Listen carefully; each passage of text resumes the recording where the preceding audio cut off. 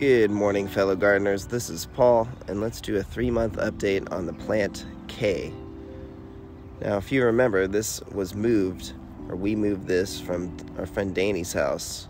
It was the biggest, oldest plant we've ever moved.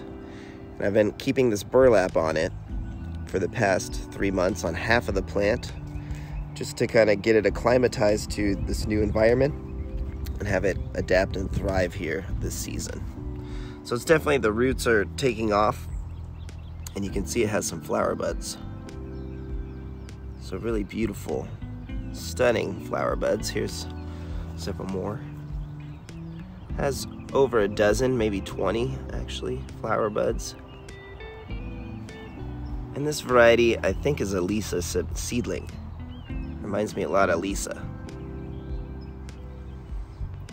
So really exciting. We're gonna have some fruit, but it will require a cross-pollination, I would assume. Most reds like this do.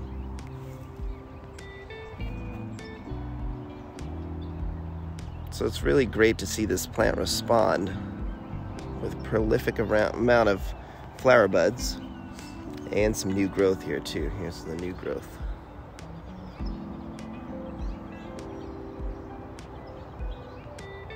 Now this plant is a really sun-tolerant variety.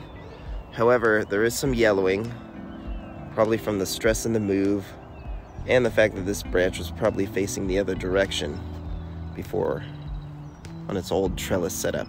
You can see there's a lot of blue and sun protectant on that side. So right now I'm just leaving it alone. I think it will do fine. We'll kind of prune this branch though. It's definitely not something we need to keep.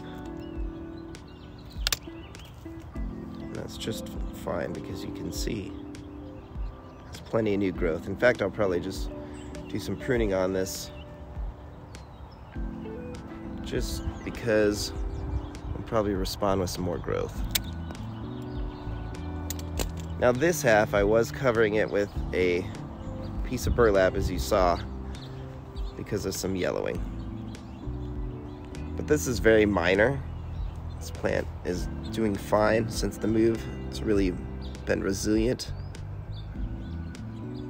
And I've been most impressed with this variety. Really sun tolerant, really tough and hardy. A little late to wake up compared to the other varieties, but that's okay. I still like Kay.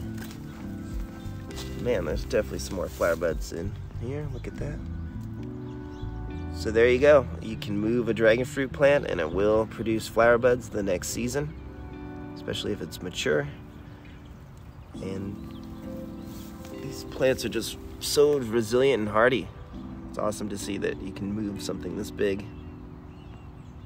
This can produce fruit within a few months. So there you go. Give us a like and a subscribe. Thanks for your time. There's the update on Kay. All right, have a great day. Thanks for watching.